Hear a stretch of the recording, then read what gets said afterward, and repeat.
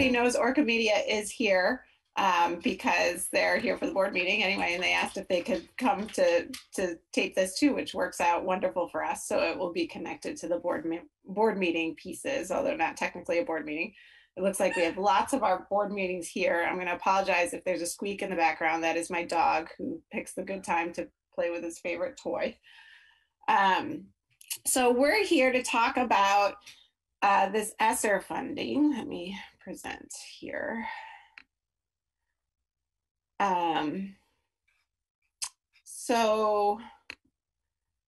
So I can give the community a sense of what's happening, what we know, what are our guidelines around this. We're here to talk significant guidelines, and then just to brainstorm a little bit. It looks like we have about 25 people right now, so that's a really good group. And I have a Google Doc that I will see here. Actually, let me put that in the chat first before we do anything. Sorry, just want to put that in the chat first.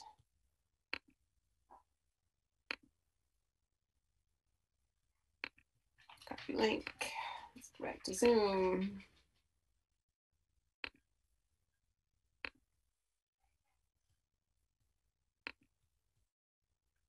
It's also in the slideshow, but I wasn't thinking it's at the end of the slideshow. So that's a Google Doc with just some opening questions. And as we're going, feel free to use that as like the community brainstorming document. So feel free to, it's meant for you all. So write in it and I'll use that. We use the same process with our staff a week ago. So please, there's guiding questions in there, but those are just that. They're guiding questions. They're not necessarily ones you have to abide by.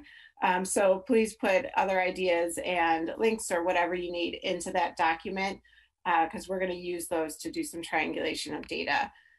So let me go back to the presentation. And Anna, maybe if people keep coming in, maybe if you could keep putting that link in the chat so people can see it, because I know that if people weren't in the beginning when I put that in the chat, they may not see it. That'd be great. Okay, so let's get back here. So I have a very quick presentation and then we can talk a little bit more about this money. So this is all about the ESSR funding community forum and what that money is all about. So the state has put out, as you've probably heard if you've read anything about this or followed any of the press conferences, what they call a recovery plan. I put recovery in quotes because I don't think we need to recover a lot. I see this as how do we move forward and how do we innovate for a different school district perhaps. I don't want to recover what we had. I want to think forward from that. And I think recovery is a very detrimental and defeatist kind of term. So I'd rather have a much more optimistic route. So many of you have talked to me about this, and I always put recovery in quotes, and that's why I think we could have come up with a better name than that. But that's what the Agency of Education is calling this. And there is a link. Anna will share this presentation. We can share it on our website so that you can see that link, but you can also I took those words right from the AOE website. So if you Google Vermont's Education Recovery, you'll get the documents and all the guidance that we've gotten. It's all up for public use on the AOE's website. But their recovery plan is split into 3 different buckets. The first being social emotional health, mental health, and well-being. And the quote there you see is straight from the guidance. So it's basically an idea of how is the AOE defining these things, because in certain places they define these terms very differently than we would define them in the district. This one is pretty right on. Those students internalizing and externalizing challenges both inside and outside the classroom, as well as nutrition, physical health, and family functioning. And then the second bucket is student engagement and truancy, where it's all students are fully engaged in learning and academic progress, regardless of the extent to which they experience remote or in-person learning. This is the piece that has a bit of difference between school districts and the AOE. When the Agency of Education primarily talks about this budget of student engagement and truancy, they're talking about attendance. And that's pretty much their line in the sand. I think of many other things when I think of student engagement, but the Agency of Education seems to be defining this primarily as attendance. And then academic achievement and of success, of course, identifying the extent to which any students have fallen behind, as well as identifying students who have excelled. I will just toot Main Street Middle School's horn a little bit. We had our data day today at Main Street Middle School, which was phenomenal. And their data does not show that there's a whole lot of falling behind of students. So that's phenomenal work that they're doing over there that is fresh in my head. So there are buckets. So when we now have what's called ESSR money. Oop, I'm missing some E's there. Grant will point that out to me. Sorry, it's the elementary and secondary school emergency relief funds. So we've gotten thus far a lot of different federal fundings. First, it came in the form of the CARES Act, and that was right away emergency funding. So when we had to buy tons of PPE, tons of cleaning materials, thermometers, everything that we have purchased for the health and safety of our startup this year, we were able to get much of it reimbursed by CARES funds. We also put up a lot of money for childcare and worked with our after school program part 2 to provide more childcare. And we paid for that out of CARES money. So that was kind of the first round. The second round was ESSR 1 money, which was not significant and had a very short turnaround time, which we used to buy computers, we used to buy Chromebooks, and we used to restock and really look at Main Street Middle School libraries, which our data is telling us that Main Street Middle School classroom libraries needed some reboots. So we spent a lot of money on classroom text for Main Street Middle School. ESSR 2 and ESSR 3, though, are quite significant in terms of the amounts that we're receiving. In ESSR 2, the application is open now, so we know more about ESSR 2 than we know about ESSR 3. I was in meetings for about 4 hours today around these two sources, so I was talking about it for a lot today. ESSR 2 is approximately $935,000 coming to our district. The application is due in November 15th, 2021, but we can only use this money through 2023. It's an end date, a very clear end date for how long this money is available to us to use. So it's non-recurring. It's considering emergency aid, which is important, and we'll talk about it in a little bit. Some examples that's from the Agency of Education guidance. We could use this money from ESSR 2 for construction and renovation, but that construction and renovation has to be directly linked to the recovery plan. And remember, the recovery plan is those 3 buckets. It's social emotional behavior learning, it's student engagement and truancy, and it's academic growth. So if we have construction with ESSR 2, it has to be directly linked to one of those 3 buckets. So we could purchase instructional materials with it. We could pay for professional development. We could acquire property, which I thought was funny, is one of the examples the Agency of Education uses for this, but for some school district that might be a reality. For ESSR 3, we know less about ESSR 3. We know how much we're going to get. We're going to get $2.2 million. We have to use this money by 2024, September 30th, 2024. This is also non-recurring emergency aid, so it will not be there forever, just through September 30th, 2024. There's a caveat that 20% is mandated to address learning loss, so that equals about $440,000. We haven't received much more guidance than that. The Agency of Education is expecting the guidance to look very similar to ESSR 2 with a few little caveats like the 20% piece. And the Agency of Education, because of the amount of ESSR 3 money across the state, they're expecting a lot of construction and renovation projects that they are tying to health and safety. But other than that, it's very similar to ESSR 2 money. So the decision-making process on how this is quite a lot of money, as everybody knows, and it's an opportunity for all of the districts across Vermont, including Montpelier, Roxbury, and that's how we're viewing this. How can we take this money and use it to our advantage the most? And so when we're thinking about our decision-making process, just in a very general stage, right now we're in the brainstorming phase and we're looking for input from a variety of people. We've talked with staff, we continue to talk with staff. We started the conversation with the community tonight. Obviously, we've talked a lot about this in the leadership ranks, and we've started talking to our external partners, particularly part two, the after school programming, because I have a hunch the AOE has alluded, but hasn't put it in writing yet, that they will be looking for us to use some of this money for after school programming and daycare for students and childcare for students, because the state has put a huge push on that and is promising a lot. This is their vehicle to do that. So I believe that there will be a big push for after school. So I was on a phone call with Jeff O'Hara, who runs part two, just the other day to talk about some different ideas and open up that conversation with him. Once we have lots of different input from a variety of people, we'll triangulate that input. What are the themes that keep coming up? And we'll synthesize that all together. And we'll start to combine that data, that information into the themes that we start seeing, based also in the recovery plan. So how do those themes connect to our recovery plan that we have to connect these dollars to? And then we'll prioritize. We'll reach out to experts in respective fields and within our staff for feedback on any planning we have.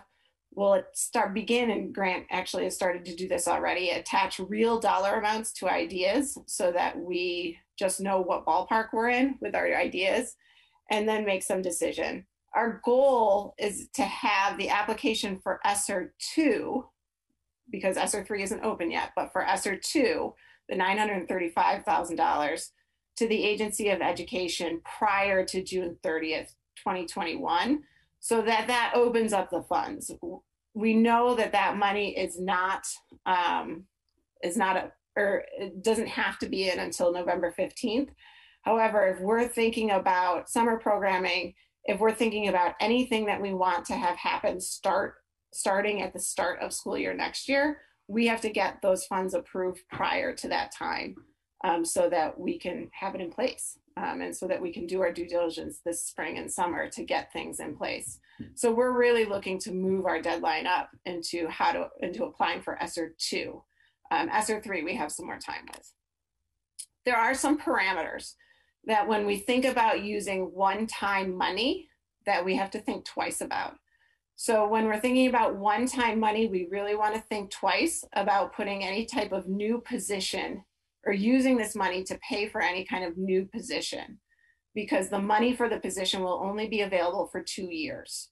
So unless there's an end date for the work of that position, we really need to be cognizant that at the end of 2 years, we either have to move it to our local budgets, or we have to RIF that position. We have to get rid of that position, which is always hard to do once you have somebody really good in that role. So we have to be really cognizant about any type of position that we think about here. Construction projects, any kind of construction or renovation, they have to fit within federal parameters. So the feds have put these parameters onto us around the recovery planning. The Agency of Education has as well. So any type of construction project has to fit into one of those buckets, and we have to go through a significant approval process in order to get our construction projects approved. We have to go through about 3 or 4 rounds of approval with the Agency of Education in order to get construction projects approved. So that's going to be significant, and it's something we're definitely working on because we will be doing some construction with this money. However, it's something that we have to think about. They have to fit in the buckets. Computer software, we want to think about that with any kind of recurring expenses that's significant, because we'll have to pay for it once. If we still want it, we have to pay for it once the money is gone through our local budgeting process.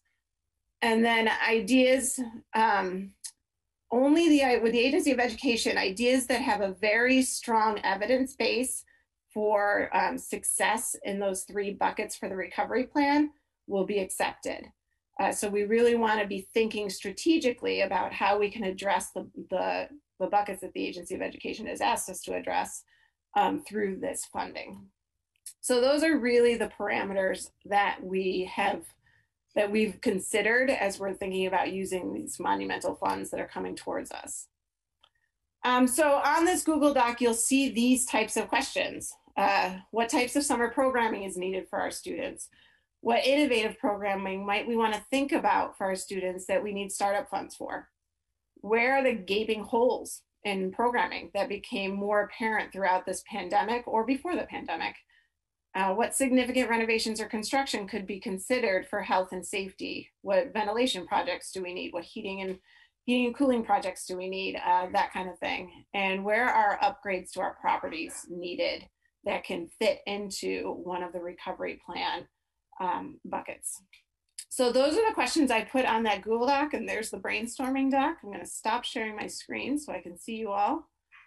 And the chat is open too. So if anybody wanted to, we can open this up to conversation. It looks like there's not many people. We got 29 people on the call here. So, and I think 2 of them are Orca. So we can open this up to conversation. If you want to use the raise hand feature, which is, if you go into participants, let's see, Jim Murphy, you're the king at this for board meetings. It's in.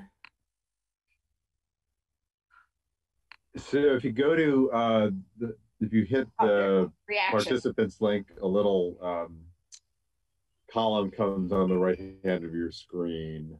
And down at the bottom, there's a little raise hand button next to invite and mute me. Yeah, there you go. And Jim, did you want to add on any comments about, I kind of just went off for that, for just the parameters and some definitions of what we are looking at. Did you want to add anything to that? Not much. I mean, I think you did a fantastic job of kind of laying out what I think is really unique and wonderful opportunity. And I also just want to say that, you know, one of the reasons I think we can be creative and forward-looking with these funds is because of what a fantastic job the administration did of managing our assets during this pandemic. I mean, I think we are really in good shape. And in a position where, you know, this can be additive rather than where I think some districts are, which is in a true, you know, recovery mode. So I just want to, you know, thank the administration for all the hard work they've done to put us here. And then also say that, you know, in kind of addition to the parameters that Libby put on, I think, you know, really thinking about, you know, the community and the district's values and what we can do to promote those and to, you know, do some things that will kind of take us to the next level on advancing some of those values and priorities as a community. So I think other than that, you know, nothing to add, and thanks for the well put together presentation. All right, so you can put questions in the chat, or you can use your raise hand feature. I see Cassie, was that you? I'm going to miss this. Is there a recovery team for MRPS, the Vermont After School Soldier out there? We do have a recovery team. I again put that in quotes. So we were told to form a recovery team within a week to have it in. Now we have teams. We have guiding coalitions in every one of our buildings, which are leadership teams composed of teachers, IAs, and principal and assistant principal. And we also have our district-wide leadership team. So we were told to put together a team without knowing any information. We didn't have the guidance as to what we were supposed to use the team for. And we had a week. So we just put in our leadership team as our technical recovery team. And as it turns out, as we got more guidance-ish from the state around recovery plans, what the state did, and I appreciate them for doing this, is that they followed the same planning as the continuous improvement planning that we're mandated to do with our federal fundings that we do all year long. And so that's what they've asked us to basically submit is our continuous improvement plan over again. So while I recognize that it sounds like from the press conferences and things that this is a grand new team, and very large scale, what they've asked us to resubmit is our continuous improvement plan. And the only change that we've had to meet, because your continuous improvement plan have to address SEBL and academic growth. The only piece that was additive to that was the truancy piece, and how we would address the truancy piece and absenteeism. Which quite honestly, we've had a bit of, but it is not anywhere near some of my colleagues. It's not a tremendous, our absenteeism and truancy is not much greater than what it is on a typical year. What are your plans to hear more widely from communities? So we're trying to put out for the community to get in touch with us about different ideas that they might have through this type of work. Once we have a lot of different ideas, we're going to work on reaching out to people in the community to say, hey, what do you think about these? To get some more feedback on it. Yeah, and I'd also add, the board has public comment at the beginning of each session. Uh, that's, I mean, in addition to other organized forums, that's another opportunity to plug into the first few minutes of the board meeting and weigh in. So. Yeah. And I know that our principals also have, at least UES and MSMS have parent groups that they meet with often. Yeah, and email as well, like dropping ideas to the administration, copying the board, all good ways to weigh in, and we will definitely do more reach out as well.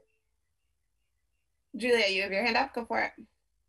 Yeah, so in regards to that, I just want to put a plug in for doing specific outreach to marginalized communities, to BIPOC families, to families with students with disabilities, families with LGBTQ students, because I think it's good to sort of cast the wide net and open up for the feedback. But what we're learning, I think, over and over again, is that we really need to specifically make an extra effort to hear from folks. And we know just from all the things we know about how our country works and how our culture works and how our local situation works, that when there are gaps in anything, they are more likely to affect the more marginalized folks in our communities. The other thing I just want to put a plug in for tonight is I am really concerned as a mental health provider, really concerned about the system, the existing resources that we have in place for students, and for children, for everybody, actually. And I'll just say,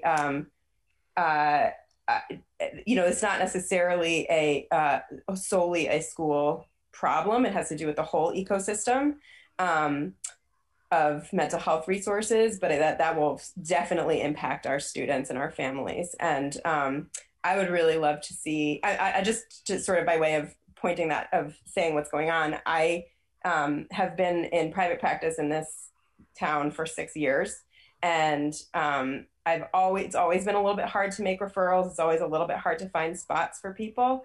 But all of a sudden right now, I am getting multiple calls a week for intake requests, and not only am I full, but everyone I typically refer to is full. Even the practices where it's like, I know they're going to have a spot are full. And I just spoke the other day with somebody who runs a practice like that. It's a group practice. There's multiple clinicians there. And she said she's trying to hire more clinicians to try and meet the need and can't find people.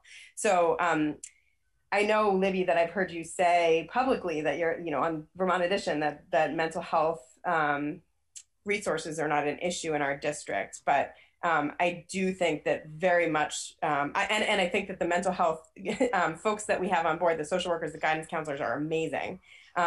And I think their plates are already too full, and they're going to get more full as the community is less able to support kids outside of school.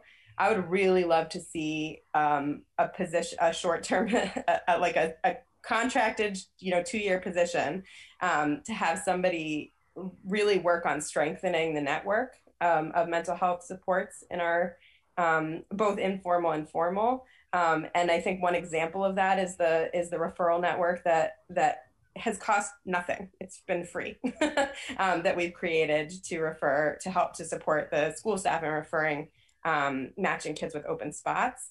I think there need to be creative solutions like that. And unless somebody's, funded unless there's somebody whose job it is to do that, it's really hard to go beyond little projects here and there. But I mean, I think there are peers, family peer support type things that could get put in place. I think there's kid peer support things that could get put in place, or even just creative ideas like that referral network that would really take advantage of the amount of caring and sort of community spirit that we have, if we could really harness that and organize it. Yeah, great. So I would encourage you to put down real specifics on that Google Doc or on a separate Google Doc, and make sure you email it to me, and if you have a proposal and a plan. Absolutely. Bridget, go ahead. Hey, Hi, my friend. thank you. Before I start with some thoughts about this, I do just want to say a big thanks to you personally, Libby, and to every single person that works in the school district for how successful this year has been under incredible circumstances. So thanks. Um, hey, on the funding issue, my recollection was that before the pandemic hit, that you and the leadership team were working very hard on rolling out district-wide efforts aimed at equity and at curriculum development across the district. So I just wanted to put in a pitch for using some of this funding to get that work back off the ground that was interrupted by the pandemic. And I know hiring additional staff long-term is not the greatest use of one-time funds, but surely adding some support for you and Mike Berry and the principals to do some of that work, the K-12 science curriculum, the health curriculum, is something that could be done on a 2-year basis instead of forever. So that was the pitch that I wanted to make, particularly on the science side, and whether that could be combined with maker spaces and lab development on the construction side. That would be awesome. That's it. We got those ideas. We actually stay tuned for the board meeting on May 5th. I think that's the right date. The first May board meeting, because we're going to talk continuous improvement. That and the plan that Mike has put in place for curriculum development in particular is well, it's going to be well established. Yeah. So pay attention that board meeting. Great. Thanks. But you brought up one thing that made me think today. Andrew Grant and I, Andrew LaRosa, our director of buildings and grounds, Grant Geisler, our business manager, myself, after a meeting with the Agency of Education today, and other superintendents across the state around this, we're bringing up, Main Street Middle School. We had that board committee, and we have lots of data around Main Street Middle School and the needs there. And can some of this help solve some of those challenges that we have there with that building? We're spending a little bit of time, particularly in terms of the kitchen and the cafeteria and eating space. And do we have enough room there for kids? And is there a way to redesign that space so we have more room for cooking and kids? And also the playground and also the science labs. Those were the biggies that came up during that committee meeting. So that data that we have already collected from community and from teachers over in, that particular building, we have that in front of us as one of the data sources that we're using as we brainstorm right now. Cassie, do you have your hand up, or is that from before? Yeah. Hi, how's everybody doing? Happy, beautiful Wednesday afternoon. I will enter some ideas into the Google Doc. Lots of thoughts around after school and summer, and lots of supports that my organization can provide. So there's a lot of opportunities in there. And something else I've been thinking about is around outdoor education and outdoor learning, and how can the money be used to support that moving forward? And I'm thinking of this through the new ES lens, because my daughter's in first grade and she loves eco so much, but I'm just I don't have an answer here, but I'm just like, how can we put money towards that to make it even more awesome than it already is? And it already is really awesome, but I know we don't have space for outdoor classrooms, but what is it that teachers or students need for more outdoor learning? Is it curriculum that can be written and is ready to go for them? Is it other supplies? I was just talking with a friend who does the kind of consults and does about 10 hours a week at Wadesfield Elementary School on their outdoor education program. And I was like, this is just such a great opportunity, because there is evidence there. I mean, it's like, and it touches on the mental health. It supports learning. It helps our students recover. So I think it fits in perfectly to me with some of these goals. And I'll just have to think a little more creatively about like what specifically, or maybe this is a really good ask for teachers. Like, what would they need? yeah, to like take ego to the next level. But I've got lots of other things that I'm not going to say right now. And after school. And if you don't have the link for the Google Doc, you can send me any kind of email whatsoever. Okay. Yeah. Great. And then there's some things in the chat. Jeff Fitzgerald. So I know Ken Jones is going to be presenting later this evening. Yes, about the schools and net zero goals of the city. There are HVAC issues that can be coupled with energy efficiency. This is a great pot of money to use. Absolutely. And I can talk about the HVAC specifically. Another pot of funds that came our way that I didn't mention earlier was grant money to Efficiency Vermont, which you may have heard about also from the news. And Andrew LaRosa did a phenomenal job of jumping on that right away. And so our HVAC actually works to the top of its capacity right now. So because of that grant money, that work was done prior to this school year in getting ready for this school year. So HVAC is in a really good spot right now. We were talking today, I'm going to get the wrong acronym. I don't know if Andrew's on this yet or not, but he can talk about it later. Board members, make sure you ask Andrew later about maybe DDT knobs and switches. Grant, what was it? DDC, digital data control. It was a new term for me. Digital data controls at MHS in particular, which has to do with the heating and the air, the amount of outside air that the system allows into the classrooms. And at our older buildings, actually, we have a pretty good system in place, but we don't have one, surprisingly, at MHS that is working as efficiently as we want. So that's another piece that we're looking at that has to do with this type of HVAC kind of issue. Grant, do you want to say anything more about that?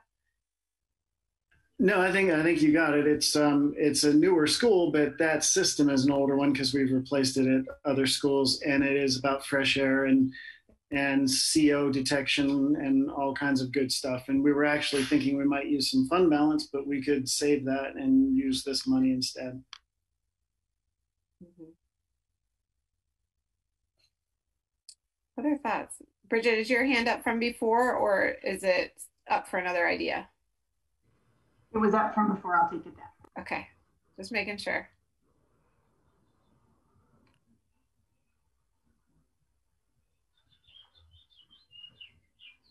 Other thoughts people want to add into the conversation? Oh, Cassie. Cassie. Cassie's like, money. Yeah, I know, you're an after school person. I know. Can the funds be used for all for teacher staff bonuses? Jim, are we allowed to announce that? It's a done deal. I don't know if we are. Although you kind of maybe just did. I know.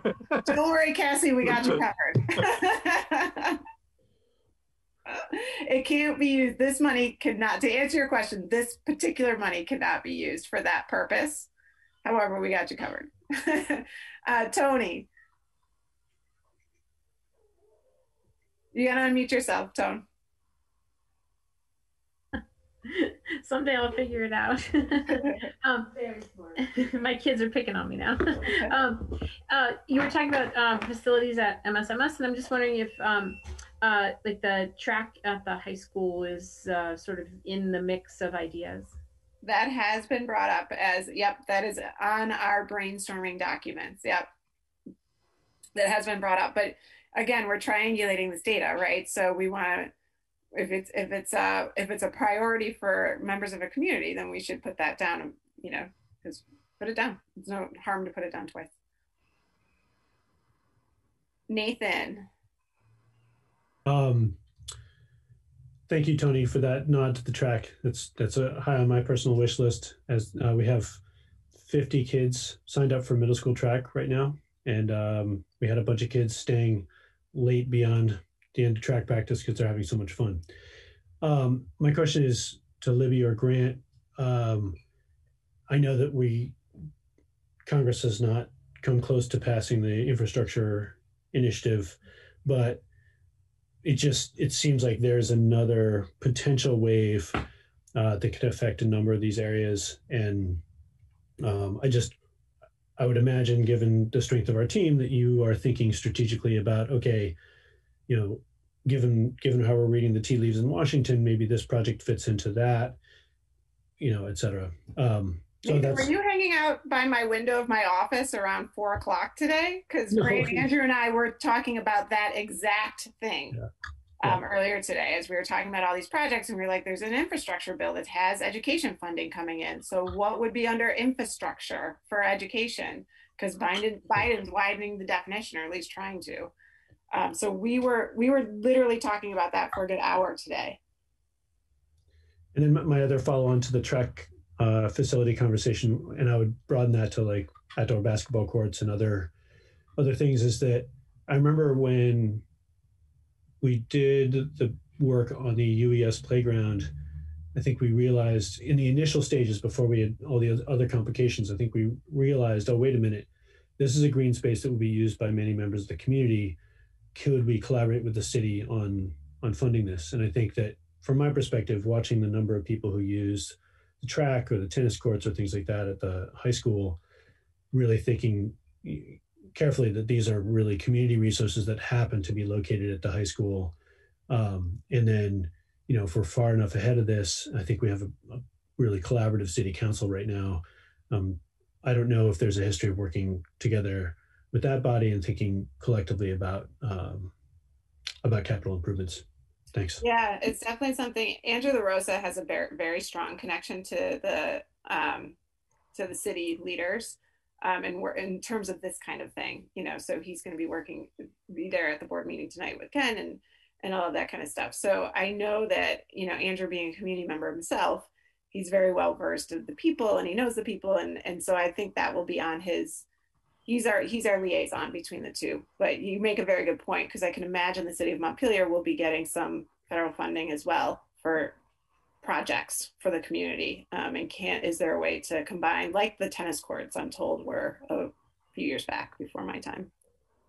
Yeah, and I would argue that just given our location as the state capital, the fact that we have so many state employees here who sometimes use things after work or during lunch, that it's beyond a community resource. Some of these are, region-wide, statewide resources.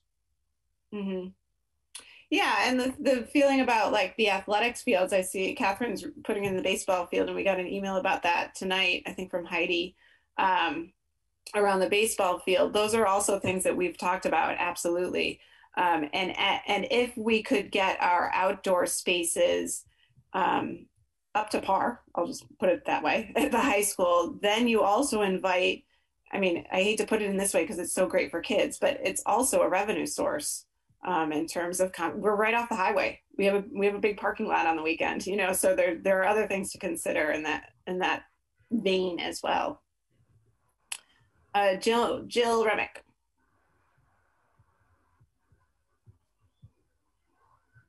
Hi, everyone. Just real quick, because this is not my time to take up, but a board meeting or two ago, Andrew LaRosa walked the board through and the public through a really helpful document that summarizes all the various facility needs at all 4 of the school buildings.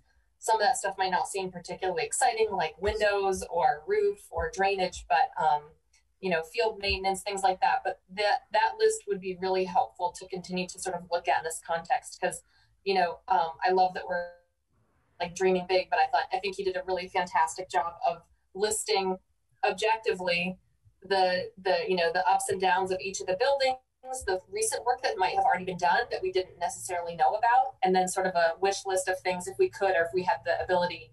Even just things like windows can have such a significant impact on air quality and heating costs and energy efficiency and wasps at the middle school. So I encourage folks who haven't already to check out that list. Thank you. Yeah, and Jill, you make a good point, because one of the things that we're talking about is, because there's guidelines and parameters of this federal money, are there things that we've been thinking of doing through our capital fund or through fund balance or just through regular maintenance that we could move into ESSR that fit under the health and safety ventilation kind of piece, like the windows, which is a huge ticket item, which would free up those other monetary sources to do other things that we don't have to go by the guidance to use. So those conversations are well in hand and may come out as like, the community says, wait, what? They're doing windows? But that would be the reason, because if we can use this federal funding to do things like the windows, which fit under ventilation and safety, then we can have our money that's already budgeted or in our coffers to do other things that don't have to follow the guidance. I see it's 6:12, but Kara, you have your hand up. Go ahead, Kara. Yeah, I'm going to join the choir on energy issues. I know that our communities feels really strongly about climate change, and that any way that we can reduce our energy costs over the long term will leave more money for education over the long term. So if there are pieces of this money that can be put towards health and safety and reducing the energy use of those schools, energy burden, then we can have more money for the long term. There's also the ability to, take some efficiency improving projects that we had in our capital fund and perhaps, move those to this and then free up further projects for our capital fund as well. So I think there's definitely opportunity to make headway there. Heidi, I see your hand up. You might be at baseball practice right now. I'm here right now with these boys, and they actually wanted to talk to you guys for a minute, if we can do that. Yeah. I just pulled them out of practice for a sec. Go ahead. Okay. All right. Hi. Can you say your name? Yeah, sure. All right. So my name is Willem Talbert, and I'm a sophomore at Montpelier High School, and I'm new to the school this year. And I came in through the lottery program. I came from Cabot. It's not really that close to Montpelier. I commute in every day.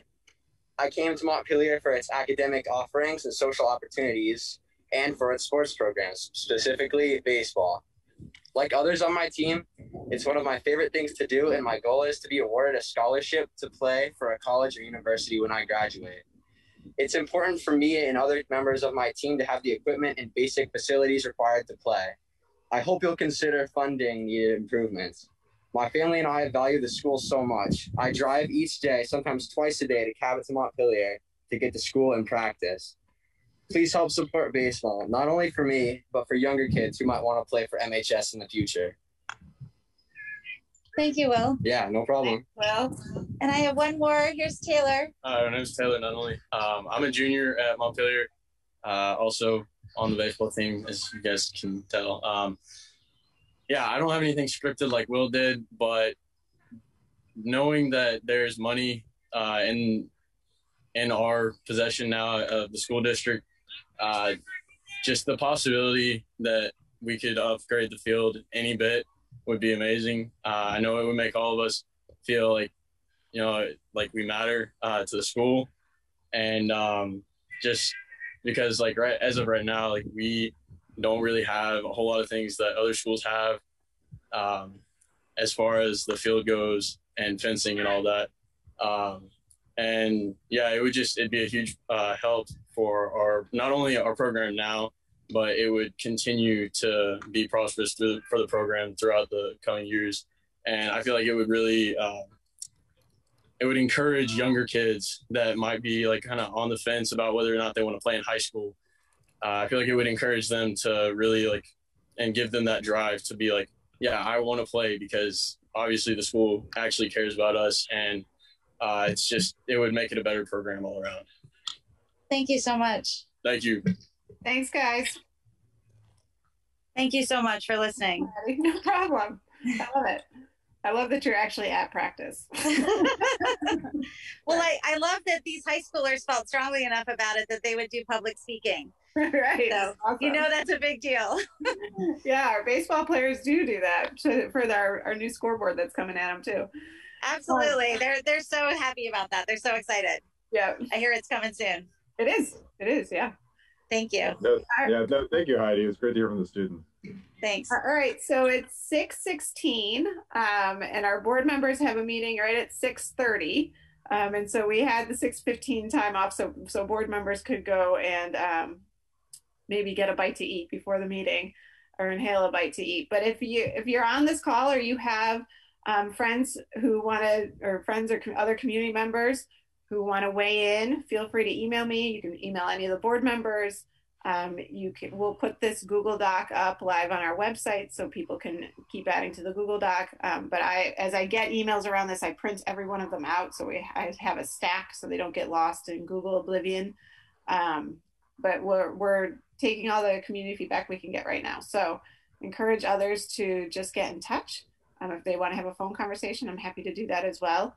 And we'll get this presentation up too, because there are definitely parameters we have to be looking at. It looks like too, Jill just posted the Angela Rosa facility report up there. Thanks, Jill. But yeah, if there's anything in the future, please get in touch, board members. I think, Anna, this is the same link for the board meeting, right? Yes, yes. Yeah. So board members, I think you can just shut off your cameras and your mics for a second, go and have some dinner, and I'll see you at 6:30. Hey, Libby, really quick, what would be like a deadline for this phase of community input? Is it like this Friday or next Wednesday? No, we hope to have, we'll be talking about this through the rest of this month. Okay. And we don't have to, it's $935,000. My understanding, I could be wrong, but my understanding is that we don't have to put an application in for all $935,000 of it. At once. Yeah, we can add amendments as it goes. And ideally that's what we'd want to do, is we find out more needs as we get the kids back in next year. Right. So yeah, this isn't an end date process, but we definitely want to have some steps going before the end of this fiscal year so we can move on those kind of things. That makes sense. Okay, thanks. Okay. All right. Thanks, everyone.